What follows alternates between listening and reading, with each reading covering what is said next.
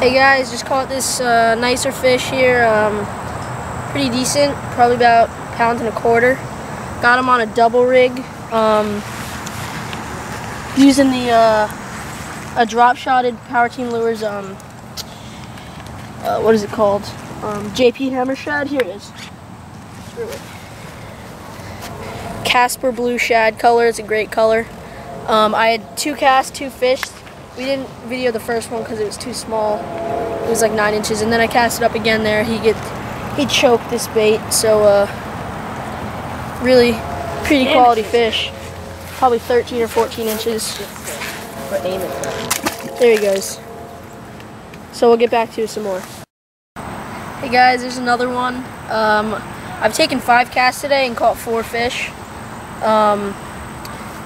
That's pretty small. I mean, it's probably 10 inches, 11 inches maybe, on the double rig again.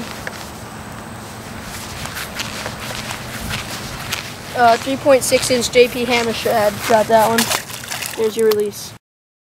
Hey guys, there's another good one.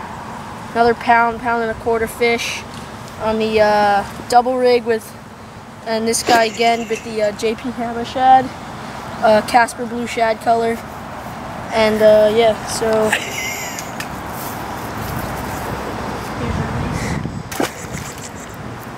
Back to some more. Hey guys, just got this bass on a Bass HQ flipping jig. Shut up! Got a little what is that? Big Bite Baits swimming craw as a trailer. That's a natural craw 3/8 ounce flipping jig. Cast it into like a brush pile type thing. Just hopped it for a little bit. This fatty came up and got it. I'm using these, Trevor. His tail's a little messed up right there. Something's up with his tail. Trevor, I'm using these. So, I'm using one, Trevor. Alright. So, nice fish. And that was on the Bass HQ jig. So, get back to some. No, Hey guys, there's a little fish on a tube. Joey's just saying on Trevor's +1. That's a tube. It's like a 3-inch tube. Little fish. I was just reeling in and he hit it as I was reeling it in fast. So, there's your release. Get back to some. Hey guys, just got like this 9 or 10 inch crappie on a 3-inch tube.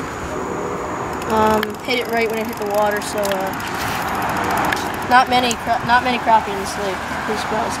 So there he goes. I'll get back to some.